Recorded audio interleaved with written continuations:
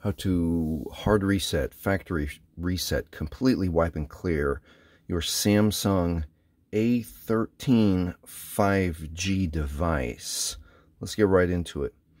We're going to hold the volume up at the same time as the power on button. 1, 2, 3, go.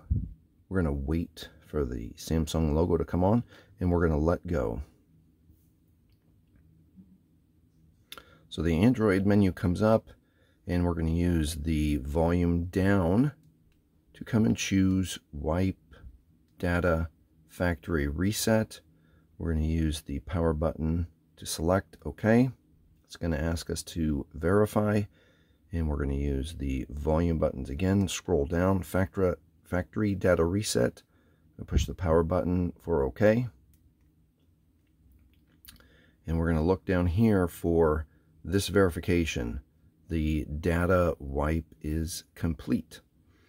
So there you have it. We can reboot the system now. This device is completely cleaned and wiped. If this has helped you, please subscribe. Please give a thumbs up. Thank you for watching.